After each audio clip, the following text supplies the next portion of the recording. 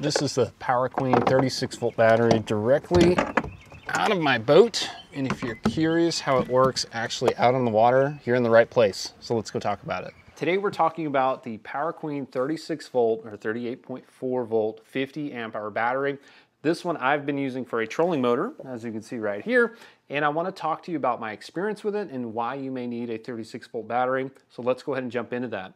So my experience with it has been fantastic. I've been running it with a Garmin Force trolling motor on 36 volts, able to run at full speed, which is usually something you have to pay attention to with lithiums. It's got a 50 amp hour capacity to it, which means it will discharge, it's rated to discharge at 50 amps.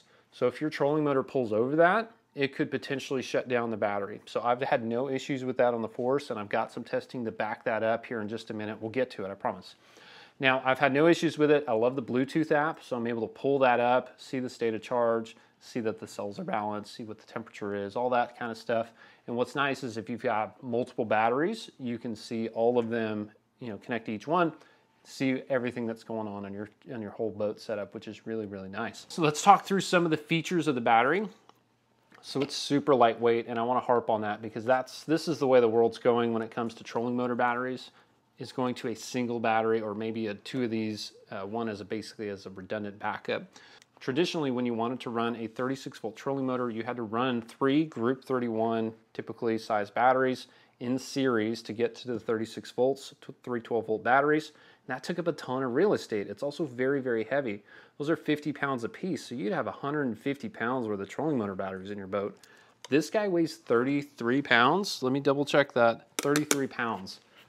It's super lightweight, and you're getting the same energy out of this battery as you would the 3 lead acid batteries, because you only get about 50 amp hours out of a Group 31 lead acid. So that is really, really nice from a packaging standpoint. And even if you wanted to run 2 of these, you got this one you can run off of, and a full second one is a full redundant setup. That's only 66 pounds. You're still about half the weight versus the old school lead acid system. So lots and lots of benefits when it comes to weight and density, energy density when it comes to a 36 volt battery. Now that said, I've done a video on comparing the 3 battery setup versus a single battery setup. I'll link it up here if you're interested to kind of walk through that. But I run a 36 volt battery, and that's honestly, this is the way a lot of the boats are starting to go here in the future. It's just a lot more efficient way to do it. Now the features of it I've talked about. We've got the Bluetooth app, we've got low temperature charge protection. So if you do throw this on a charger when the battery is frozen, it will protect itself from lithium plating, which ultimately affects the long-term capacity of your battery. It's got overcurrent discharge protection, which we tested here, low voltage, high voltage temperature ranges. So there's literally nothing else you can put into one of these batteries from a feature standpoint. This one has everything on it. Let's go ahead and talk about the testing for a second. We did 2 load tests on it, and I'll tell you why we did 2 different ones, and then we did a capacity test, which we'll put it on the leaderboard here in just a minute. The first test we did was just a straight overcurrent protection. I've got a 36 volt inverter, and we put 2 heaters on it, cranked it up to 70 amps at 36 volts, which is a lot, and the battery kicked out. That's what it's supposed to do. It came back online in about 30 seconds, and that's the important part. So if you do short something, I don't know, you fiddle around in the back of your boat, cross a wrench, whatever it is, the battery will come on board and self-recover, which is what you want, especially when you're on the water. You don't want to have to go find a charger or another 36 volt something to wake it back up. The battery will self-recover, which is fantastic. Then the second test we did was a slight overcurrent test.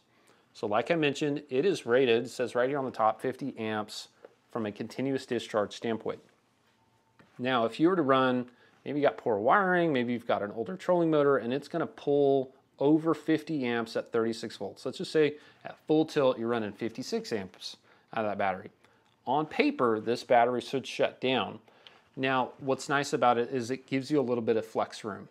And so what we did is we ran the capacity on it, we ran the load on it at like 55. I had to adjust it because of the heaters themselves. Anywhere from 55 to 63 amps for about 4 minutes. And that's just kind of a test. I came up with 4 minutes on my own.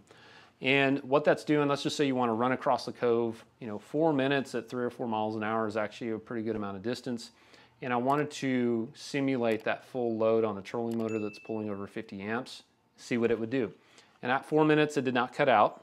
and it did not, and so it handled the slight overcurrent. That's about 1.2 C, plus or minus a little bit, of a overcurrent test. And honestly, that's what you want. Give you a little more headroom. You know, you're at 50, maybe your trolling motor runs 53, 55, 56 amps at full tilt. You have a little bit of headroom, at least according to my testing, with that.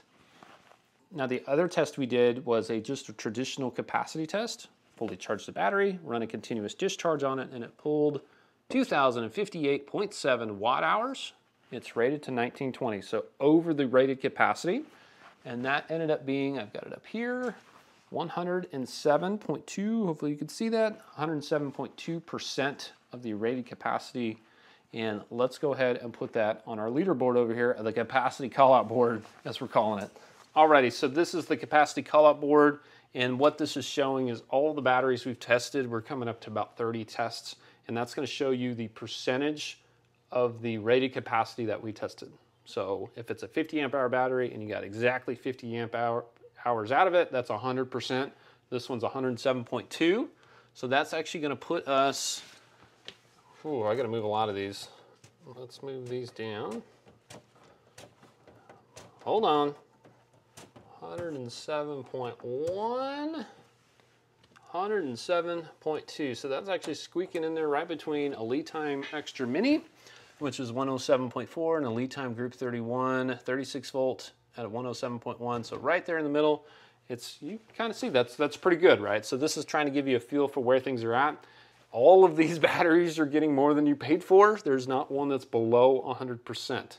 So right here is where the Power Queen battery ended up. Now we do have another Power Queen video coming up. This is the 12.8 volt, 125 amp hour Group 27 battery. This is a brand new one, which I'm pretty excited about because it's going to fit a lot of different boats.